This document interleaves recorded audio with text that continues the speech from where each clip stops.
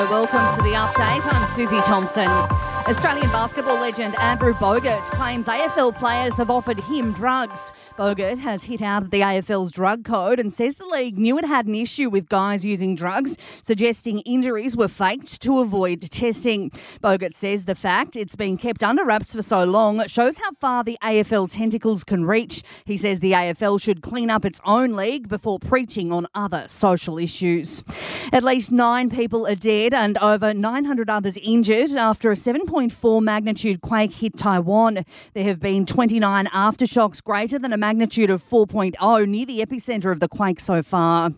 2 weather systems will merge near southeast Queensland, bringing heavy storms to New South Wales. The northern part of New South Wales can expect rainfalls in excess of 100 millimetres with a risk of flash flooding. Senior meteorologist Dean Narramore says the New South Wales Central Coast and Sydney can expect a drenching tomorrow. Much of New South Wales, including Sydney, looking at 50 to 100 millimetres. We could even see isolated falls in excess of 150 as well, particularly on Friday and into Saturday.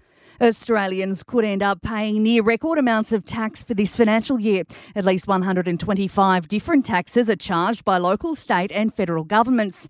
Centre for Independent Studies Senior Fellow Robert Carling says all levels of government should consider cutting their spending to ease the burden on taxpayers. If government expenditure keeps going up, as it has trended up over the long term, if that continues, then there's really no prospect of reducing the overall tax burden.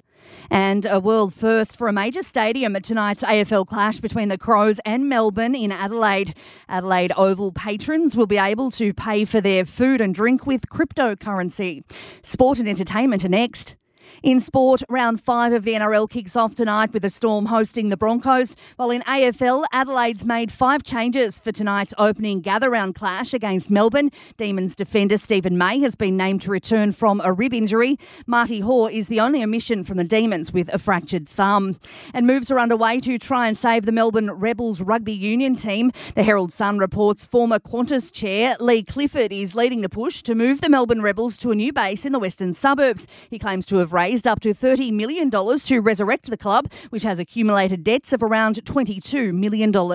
In entertainment news, Rebel Wilson's memoir has quietly been pulled from shelves in Australia and been made unavailable online. The actress slammed Sacha Baron Cohen in the tell-all book over his alleged conduct during filming of the 2016 film Grimsby. And the Adelaide Crows have revealed their number 1 ticket holder. Singer Guy Sebastian says it's an incredible honour and privilege for him after growing up playing footy and loving the Crows through the good and the bad. And that is the latest from the Nova podcast team. We'll see you later on for another update.